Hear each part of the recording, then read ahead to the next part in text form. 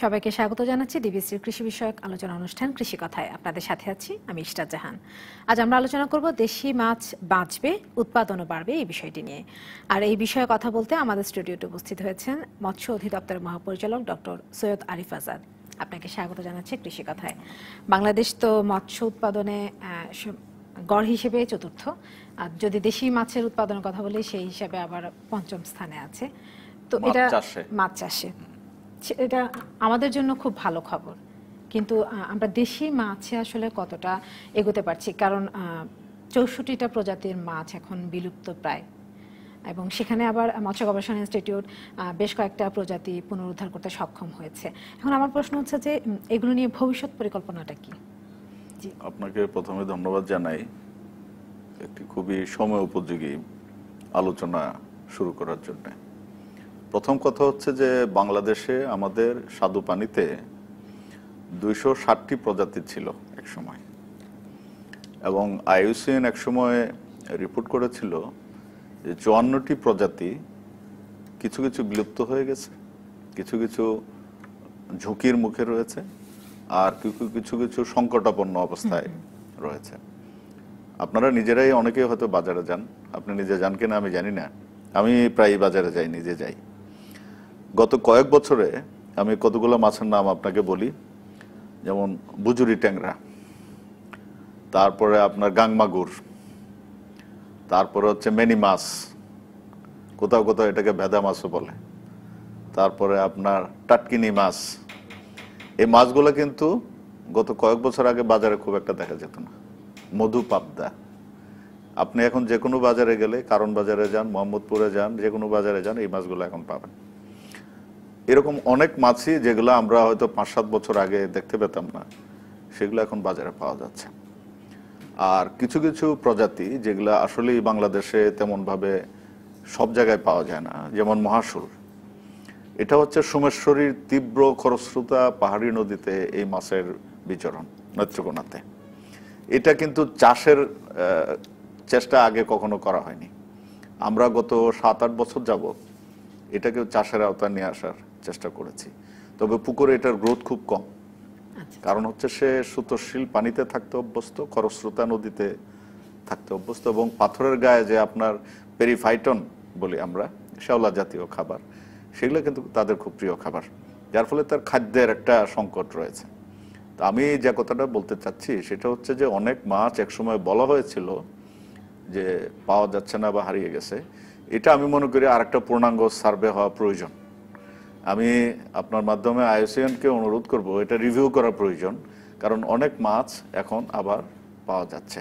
এর একটা অন্যতম কারণ হচ্ছে আমরা বাংলাদেশে গত ৫ বছরের হিসাবে যদি আপনাকে বলি, ৫৩৪টা মাছের অভয়াশ্রম আমরা করেছি, এবং এই অভয়াশ্রমগুলোর মূল উদ্দেশ্যই হচ্ছে দেশীয় মাছের প্রজনন নিশ্চিত করা। বিভিন্ন বিলে, বাওড়ে, তারপরে হাওরে আমরা এই মাছের কেন্দ্রগুলা, প্রজনন কেন্দ্রগুলা, অভয়াশ্রম মূলত রক্ষা কেন্দ্র, প্রজনন কেন্দ্র, এগুলো করেছি সারা বছর। সেখানে মাছ ধরা যায় না, মাছ আপনি যে কোনোভাবে ধরতে পারবেন না, এগুলো ভাঙতে পারবেন না, এই প্রোটেকশনের ব্যবস্থা আমরা করেছি। আরেকটা সুখের বিষয় হচ্ছে যে একসময় আমরা প্রজেক্টের মাধ্যমে কাজগুলো করতাম, প্রজেক্ট শেষ তো কাজ শেষ, এরকম একটা ব্যবস্থা ছিল। সদাশয় সরকার এই চলতি যে অর্থ বছরটা আমরা মাত্র শেষ করলাম, এই অর্থ বছরই রাজস্ব খাতে একটা নতুন অর্থনৈতিক কোড ওপেন করেছি আমরা। এটার উদ্দেশ্য হচ্ছে সরকারের রাজস্ব বাজেট থেকে এই অভয়াশ্রমগুলো আমরা এখন রক্ষা করতে পারবো।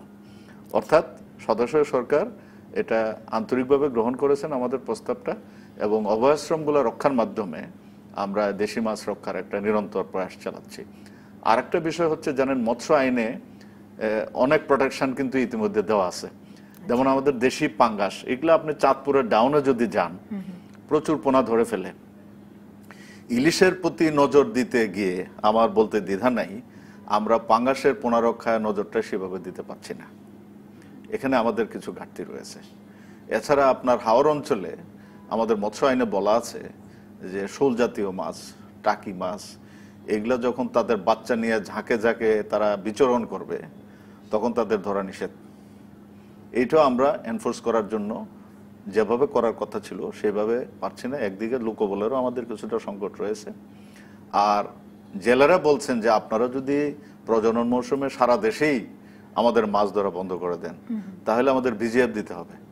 আচ্ছা, তা আমরা ভিজিএফ দিচ্ছি শুধু জাটকা এবং ইলিশ প্রবণ এলাকাতে, আমরা সারা বাংলাদেশে এই কাভারেজটা নিয়ে আসতে পারছি না। কাজেই জেলেদের জীবন এবং জীবিকা যাতে বিপন্ন না হয় সেদিকটাও আমাদের কিন্তু লক্ষ্য রাখতে হচ্ছে। তা আমরা চেষ্টা করছি যে আইন মেনে যাতে জনগণ আমাদের সহযোগিতা করেন, মৎস্যজীবীরাও সহযোগিতা করেন।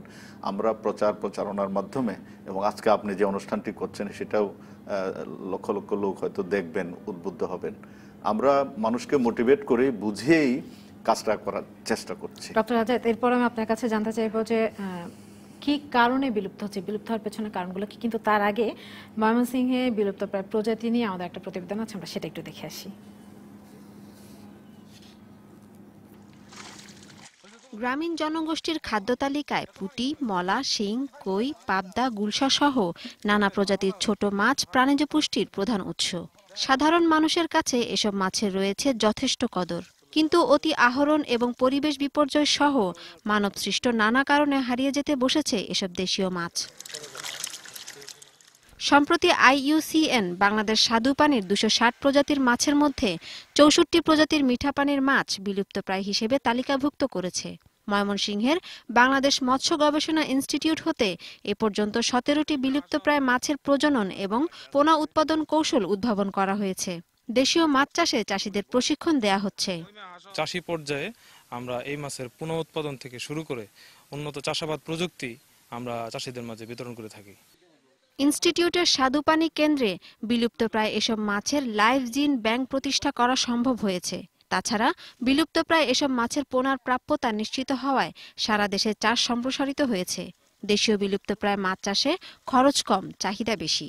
আগে আমরা করছি অন্য মাছ, কিন্তু এখন দেশি মাছ করতেছি। দেশি মাছে আমরা লাভও বেশি, এটা আপনার মানুষের চাহিদা বেশি। অন্য অন্য মাছের চাইতে এগুলা মাছের চাহিদা খুব ভালো, বাজারে নিলে ব্যাপক চাহিদাও আছে, বিক্রিও করুন যায় অনেক রকম। বাংলাদেশ মৎস্য গবেষণা ইনস্টিটিউটের দেশীয় মাছের হ্যাচারি থেকে পোনা নিয়ে ময়মনসিংহ এবং পার্শ্ববর্তী জেলাগুলোর অনেক চাষী এসব মাছ চাষে আগ্রহী হয়ে উঠেছেন। এই মাছগুলার অন্য মাছের চেয়ে অনেক খরচ কম এবং লাভ অনেক 3-4 গুণ বেশি খরচের চেয়ে। এ ধারা অব্যাহত থাকলে বিলুপ্ত প্রায় 64টি মাছই পুনরুদ্ধার করা সম্ভব হবে বলে মনে করছেন এই বিজ্ঞানী।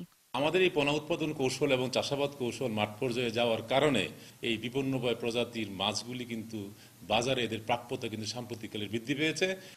বিলুপ্ত হতে বসা মাছের মধ্যে মহাশোল, গনিয়া, বাটা, কালীবাউস, শোল, কই, ভাগনা, গুজি আইর, পাবদা, গুলশা, বাইম, চিতল, ফলি ও কুচিয়া উল্লেখযোগ্য।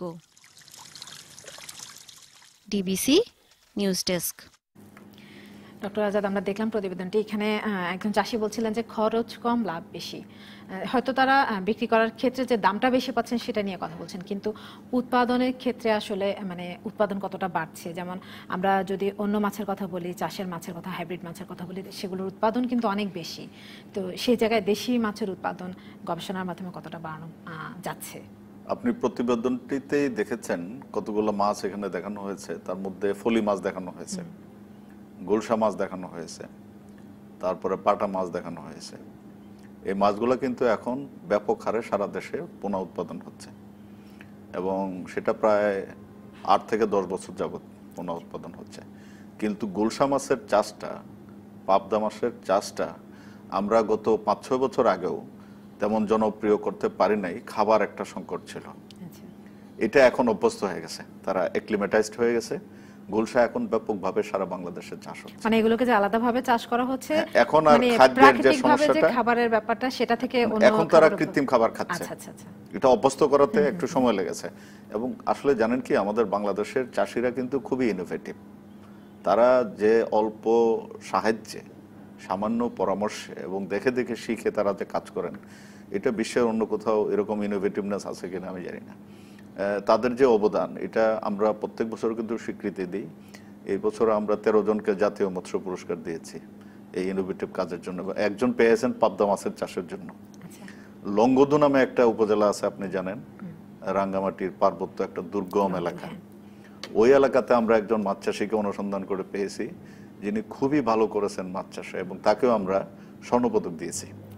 কাজেই বাংলাদেশে এখন বিশেষ করে ময়মনসিংহ বেল্টে, আপনার যশোর বেল্টে আমরা পাবদা নিয়ে গেছি, গুলশান নিয়ে গেছি, শিং আগে থেকে চাষ হচ্ছে, কুমিল্লা বেল্টে, ফেনী, এবং এখন পর্যায়ক্রমে সারা বাংলাদেশে আমরা চাচ্ছি যে দেশীয় মাছের যে চাষ সেইটার আপনার প্রসার ঘটানোর জন্য আমরা বিভিন্ন প্রকল্পের মাধ্যমে কাজ করছি, এবং আমাদের চাষি ভাইদের মোটিভেশন করে ট্রেনিং দিয়ে, লিফলেট দিয়ে, বুকলেট দিয়ে, এভাবে নানানভাবে আমরা চেষ্টা করছি। দেশি মাছের একটা বিষয় কি, যারা বলছেন যে বিলুপ্ত হয়ে গেছে 54টা প্রজাতি, আমি কিন্তু এর সাথে একমত না। কারণ হচ্ছে যে আপনি কয়েকটা মাছ বলতে পারেন বিলুপ্ত হয়ে গেছে, যেমন লেবিও নান্দিনা, এটা 70-71-এর পরে আর পাওয়া যাচ্ছে না, এটা নাই, দেশে নাই। নাপিত মাছ, ছোট ছোট মাছ, এগুলো নাই। এরকম 8 থেকে 10টা প্রজাতি আছে যেগুলো আপনি আর পাচ্ছেনই না, কিন্তু বিপন্ন অবস্থায় ছিল এরকম প্রায় 50টা প্রজাতির মাছ, এগুলো কিন্তু এখন ফিরে আসছে। তার মানে আপনি বলতে চাচ্ছেন বিলুপ্ত না, যেগুলো বিলুপ্ত হওয়া আর বিপন্ন হওয়া কিন্তু এক জিনিস না। কিন্তু যারা বলছেন যে 54টাই বিলুপ্ত হয়ে গেছে, আমি কিন্তু এইটার সাথে একমত না। ডক্টর আজাদ, এই বিষয়ে আমরা আরো কথা বলবো, একটা ছোট্ট বিরতি নিয়ে আসছি। দর্শক, কৃষি কথা একটা ছোট বিরতি নিচ্ছি, সাথে থাকুন। বিরতির পর স্বাগত আরেকবার। আজ আমরা আলোচনা করছি দেশি মাছ বাঁচবে, উৎপাদনও বাড়বে এই বিষয়ে। আমাদের সাথে আছেন মৎস্য অধিদপ্তরের মহাপরিচালক সৈয়দ আরিফ আজাদ। দর্শক, রাজধানীর খামারবাড়িতে কৃষিবিদ ইনস্টিটিউশনে চলছে মৎস্য মেলা। সেখানে আছেন বাংলাদেশ একুয়া প্রোডাক্ট কোম্পানিজ অ্যাসোসিয়েশনের মহাসচিব তৌহিদুল ইসলাম, তিনি সরাসরি যোগ দিচ্ছেন আমাদের সঙ্গে। জনাব তৌহিদুল ইসলাম, আপনি নিশ্চয়ই আমাকে শুনতে পাচ্ছেন। আপনি তো মাছের খাবার, ওষুধ এগুলো আমদানি করে থাকেন, তো আপনার কাছে আমি জানতে চাইবো যে উৎপাদন বৃদ্ধিতে, মাছের উৎপাদন বৃদ্ধিতে প্রতিবন্ধকতাগুলো কি দেখেন আপনারা?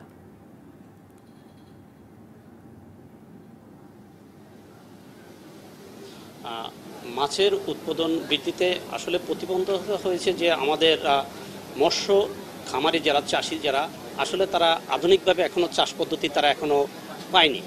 তাদের আধুনিক চাষ পদ্ধতির অভাবের জন্য মাছের উৎপাদন সেই কাঙ্ক্ষিত লক্ষ্যে এখন পর্যন্ত আমরা পৌঁছতে পারিনি। তারা এখনো সেই পুরনো আমলের ন্যায় এখনো চাষ আছে। কিছু সংখ্যক খামারি তারা শুধু আধুনিক চাষ পদ্ধতিতে চলে আসছে। কিছু কৃষককে তো প্রশিক্ষণ দেয়া হচ্ছে মাছের চাষে, তো সেই ক্ষেত্রে আপনি কি মনে করছেন না যে উৎপাদন বাড়ার একটা সম্ভাবনা তৈরি হয়েছে?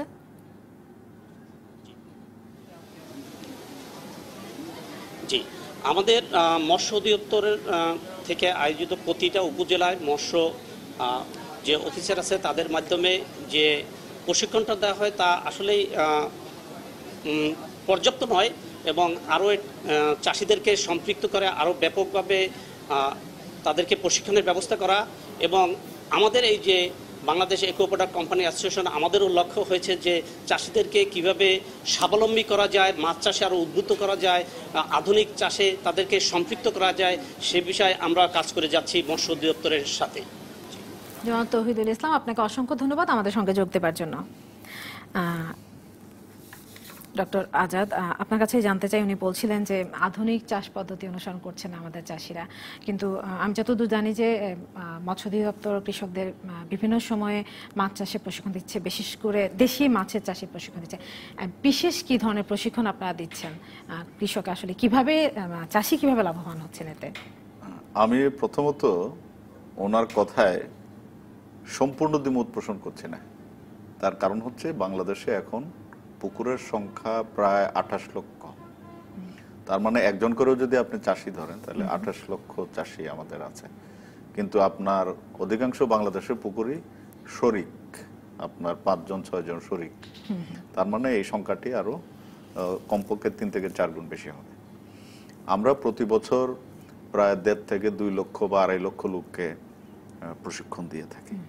আমাদের ক্যাপাসিটি আসলে এরকম না যে আমরা সমস্ত লোককে একবারে প্রশিক্ষণের আওতায় নিয়ে আসি। উনি বলছেন, তৌহিদুল ইসলাম বলছিলেন যে যেটা, এবং দ্বিতীয়ত সবার পক্ষে আসা সম্ভব না। আধুনিক চাষ করতে হলে পরে শুধু আপনার প্রশিক্ষণ পেলেই চলবে না, আপনার পুঁজির প্রয়োজন, আপনার ক্যাপিটালের প্রয়োজন, আপনার রিসোর্সের প্রয়োজন।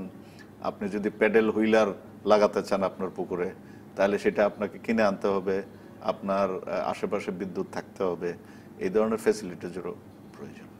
কাজে আমরা ধাপে ধাপে চাচ্ছি যে রাতারাতি সারা বাংলাদেশে সবাই আপনার সেমি ইন্টেন্সিভ অ্যাকোয়াকালচার শুরু করে দিবেন, এটা আমাদের প্রত্যাশা না, সেই ধরনের সামর্থ্য সবার নাই। আমরা সেজন্য ধাপে ধাপে আগাচ্ছি এবং এটার প্রমাণ হচ্ছে যে আমরা ধাপে ধাপে আগাচ্ছি। আপনার 4 বছর আগেও বাংলাদেশে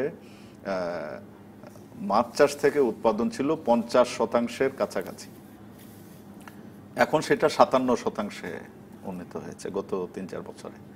তার মানে কিন্তু আমরা আগাচ্ছি এবং এক সময় নেচার থেকে আমরা 80-র দশকেও নেচার থেকে আমরা পেতাম 80%, আর 20% ছিল আপনার চাষের মাছ। এখন এটা রিভার্স হয়ে গেছে, এখন প্রায় 60% চলে গেছে চাষের মাছ, আর বাকিটা হচ্ছে আপনার সামুদ্রিক সব মিলে হচ্ছে 4 ভাগ। কাজে ওনার কথাটা আংশিক সত্য যে আমরা সবাইকে সেভাবে প্রশিক্ষণ দিতে পারছি না। আমরা প্রতি বছরই আমাদের এই পরিধি বাড়াচ্ছি এবং প্রতি বছরই আমাদের ক্ষেত্রও পরিবর্তন করছি। আমরা একসময় রুই জাতীয় মাছের চাষের উপর গুরুত্ব দিতাম, এখন আমরা গুরুত্ব দিচ্ছি গুড অ্যাকোয়াকালচার প্র্যাকটিস। শুধু আপনার মাছ চাষ করলে হবে না, আপনাকে নিরাপদ মাছ তৈরি করতে হবে যাতে এটা হিউম্যান কনজাম্পশনের জন্য সেফ হয়। আপনি এমন কোনো অ্যান্টিবায়োটিক ব্যবহার করতে পারবেন না যেটা অনুমোদিত না, খাবার পানি তারপরে আপনি এমন কেমিক্যাল ব্যবহার করতে পারবেন না যেটা অনুমোদিত না।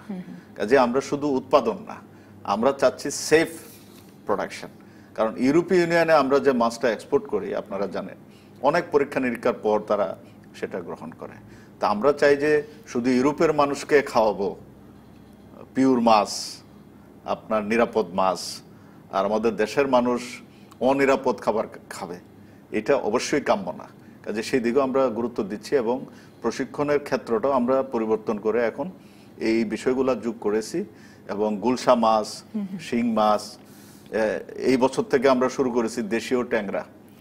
এটা মৎস্য গবেষণা ইনস্টিটিউটের সাথে আমরা যৌথভাবে কাজ করছি, তারাও প্রযুক্তিগত সহায়তা পরামর্শ দিয়েছেন আমাদের, সেটা আমরা এখন চাষি পর্যায়ে ট্রান্সফার করার চেষ্টা করছি।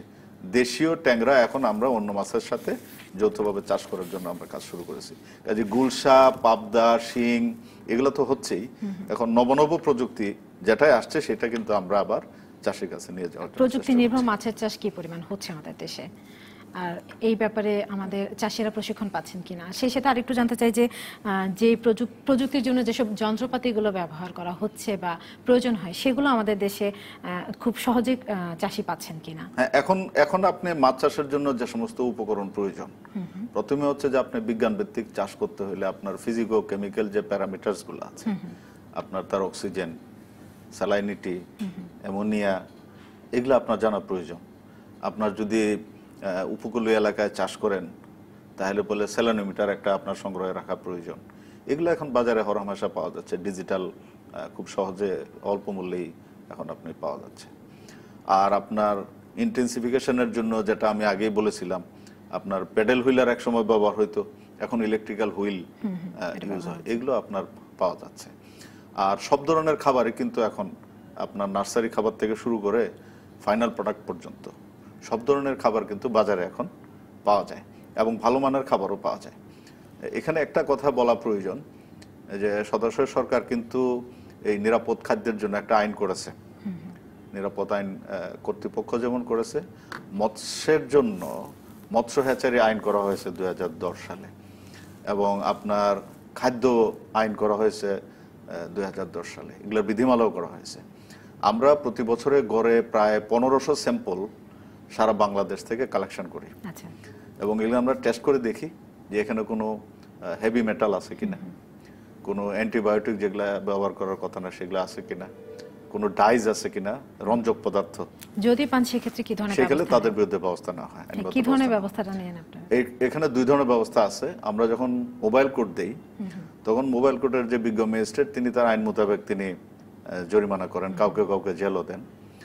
আর এছাড়া আমাদের যে বিধিমালা আছে আপনার FIQC, fish inspection and quality control, সে আইনে মৎস্য অধিদপ্তরের কর্মকর্তারাও দূষিত মাছের সংজ্ঞার মধ্যে যদি পড়ে যায় তাহলে তারা সেখানে নিজেরাও জরিমানা করতে পারেন। অর্থাৎ এখানে জেল এবং জরিমানা দুই ধরনের বিধান আছে। ডক্টর সৈয়দ আরিফ আজাদ, অসংখ্য ধন্যবাদ আমাদের সঙ্গে যোগ দেওয়ার জন্য। সময় একদম শেষ হয়ে গেছে, আশা করি অন্য কোনো দিন আপনার সঙ্গে বসতে পারবো আমরা। দর্শক, এই ছিল আমাদের আজকের কৃষি কথার আয়োজনে। আগামী দিন দেখা হবে অন্য কোনো অতিথির সঙ্গে। সে পর্যন্ত ভালো থাকুন, ডিবিসির সঙ্গে থাকুন 24 ঘন্টা।